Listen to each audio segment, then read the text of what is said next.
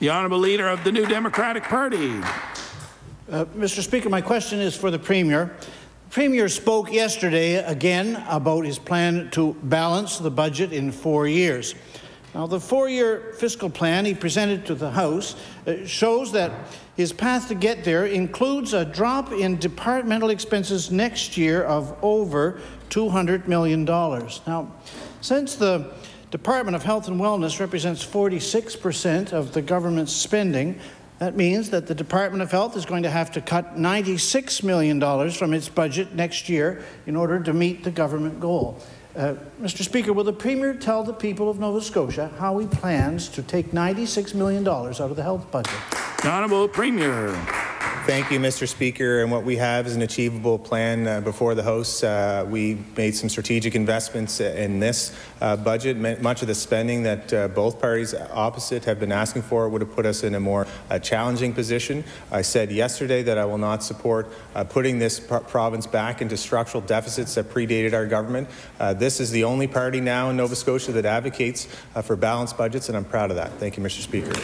The Honourable Leader of the New Democratic Party. This is the only party that in 2015 cut the film tax credit. It is the only party that then cut the funding grants to the Schizophrenic Society of Nova Scotia and the Alzheimer's Society of Nova Scotia and the Eating Disorders Society of Nova Scotia, and it is the only party that took millions in 2016 out of the nursing home budget. The health minister at the time called that a belt-tightening year. Mr. Speaker, I think the Premier owes the people of Nova Scotia a straight answer. How does the government plan to further tighten the belt around the health budget over the next 3 years? The Honourable Premier.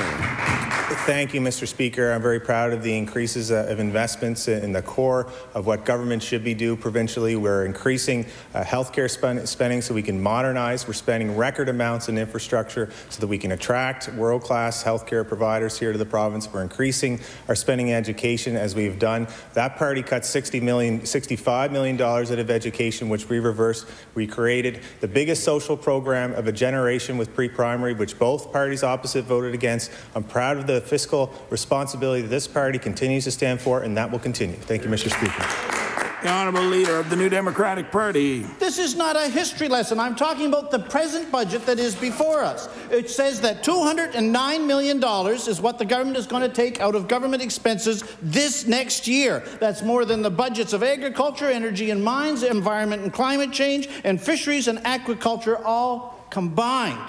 Mr. Speaker, can the Premier give his word to the nurses and the CCAs and the teachers and the EPAs and all the frontline people in the province of Nova Scotia that there will be no layoffs on his path to a balanced budget? The Honourable Premier.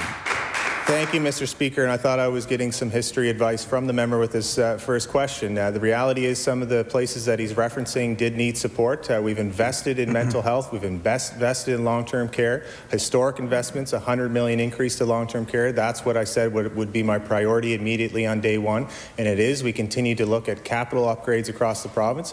I firmly believe that we should not be burdening future generations with the programs that we're incurring today. That's a principle of this party. We're going to continue to look at ways that we can grow the economy in record ways. As we went before the pandemic, we were leading in economic growth, best economic performance in decades in this province that helps support more revenue into the province, revenue that we can use for healthcare services and education services, and we're going to continue to work from a balanced approach to ensure that we have fiscal capacity for future generations.